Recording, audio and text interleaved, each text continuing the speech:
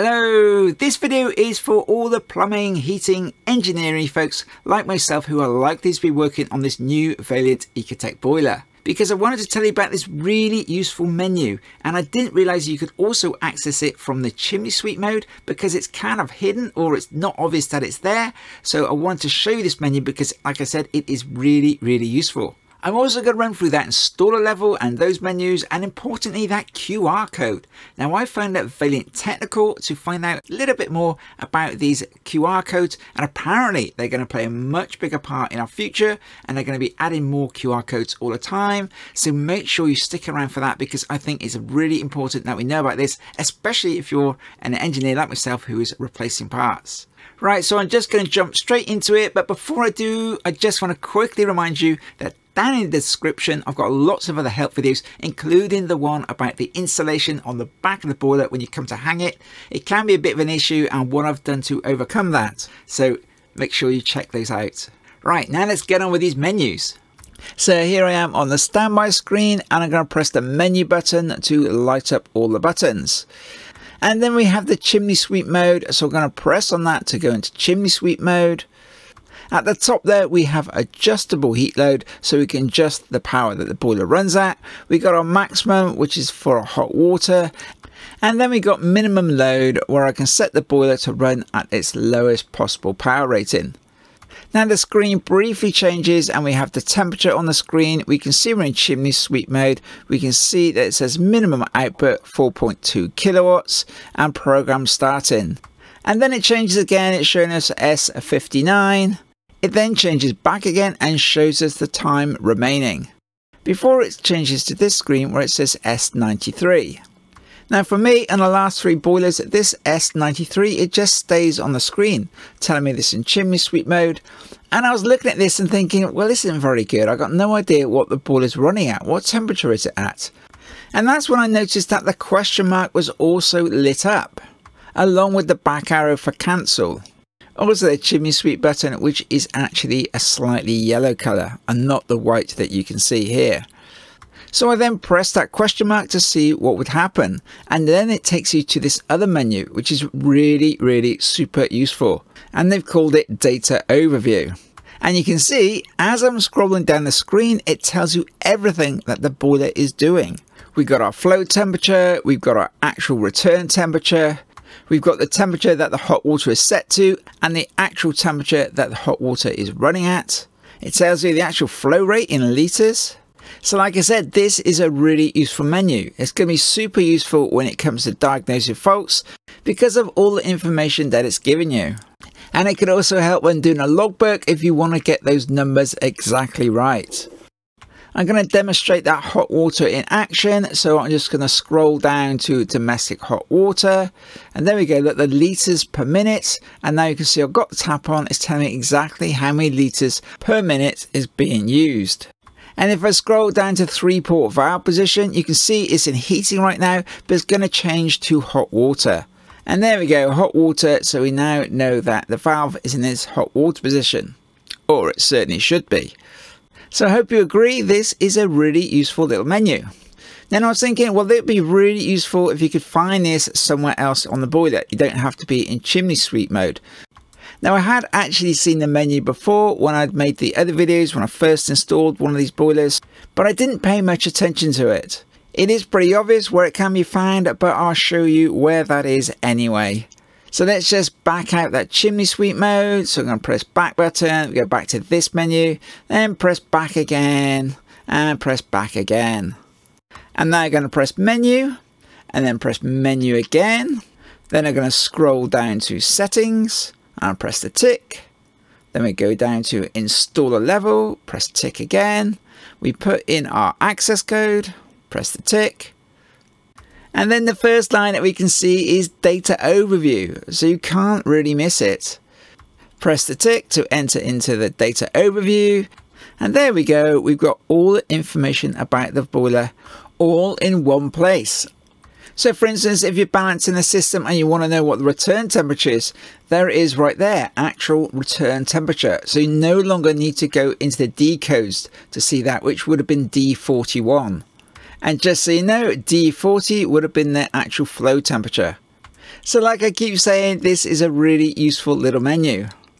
I kind of overlooked it in the first place, but hopefully you can see that it is actually quite a useful little menu.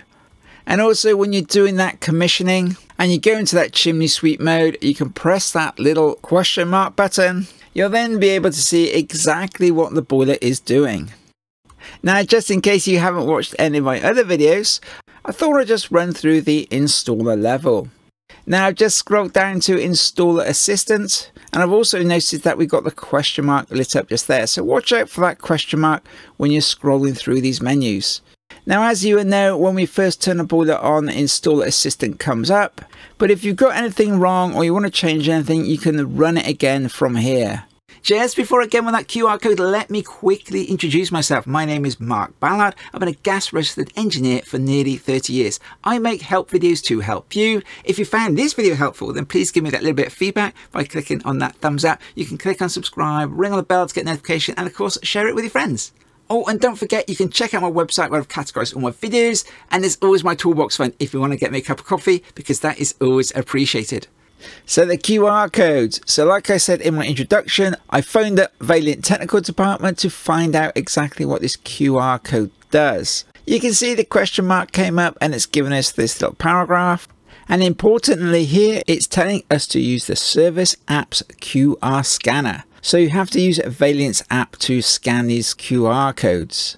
If you just use a normal scanner, you just get a whole load of gobbledygook like this. So you do need the app. So to get the app, we just go to the Play Store. You just type in Vaillant app. And at the bottom, you can see it says My Vaillant Pro. I've already installed it, so I just open it. I'm now in the app. At the bottom of the screen, you can select Scan and then select On-Site Diagnosis. This menu pops up and I just select while using the app. Now I just scan that QR code and there we go, that was really fast. And there we are, look, there's all the information about the boiler. Now to be perfectly honest, this is the first time that I've seen this app or used it, but scanning through it very quickly, I can see there is some really useful information in it.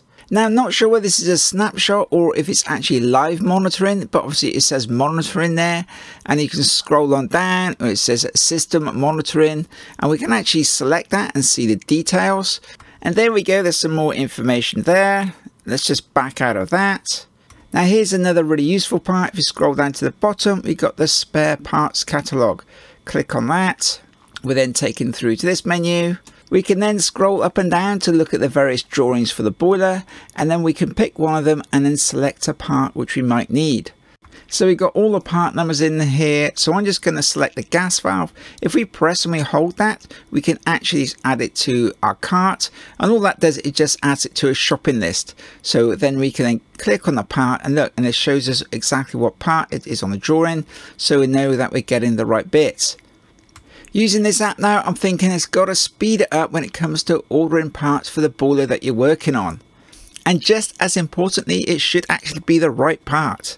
Now I thought I'd just show you that shopping list quickly. So if you just click on the menu, you then got the shopping list, and then you can click on that. Then you can see what's in your basket and then call your supplier and get those parts ordered. Now the Vaillant technical man, he told me that we should be able to use this scanner to scan the actual parts, because if we look at the parts in the boiler, they've now got these QR codes on, and it should give us some additional information like the offset the gas valve should be set to. But when I tried doing that on the boiler, it didn't work. Hopefully that's something that they are working on and we'll be able to do this in the future, because again, that would be really useful. But you can see for me at the moment, it's just not working. Or maybe I'm doing it wrong. Let us all know in the comments if you tried this and it worked for you. Now I'm sure there's already folks out there who are using this app. If you are, then again, let us know what you think of it, because going through it, I can see there's a whole load more information that can be used in this app.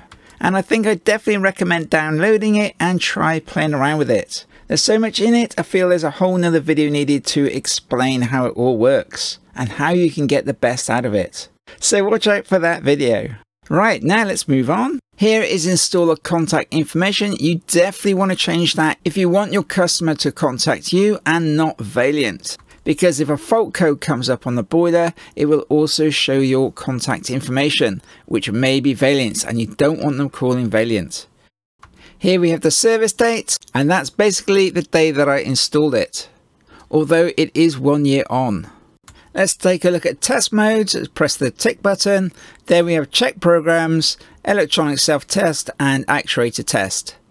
Press the tick again to enter. Now we're in check programs, and that's basically the old P settings, although they've done away with P2, which used to be the minimum output. So let's go back again. Then we got electronic self-test. Now I don't want to break the boiler, so I'm definitely not going to press that at the moment. Actuator test, that's pretty straightforward. It just runs a 3-port valve backwards and forwards, so that's kind of useful to know to do that. But of course, if you just press the reset, that does exactly the same thing. Then we got the diagnostic codes, which are the D settings. I mentioned those briefly before. What they've improved here is they've actually written down what they all mean. So you don't have to go back to the book now. You can look through here and you know exactly what you are adjusting. So just in case you didn't know, D000, that adjusts the power of the central heating, the output that the boiler runs at. You can leave it on automatic, as this one is, or you could adjust it right down to say 10 kilowatts or something.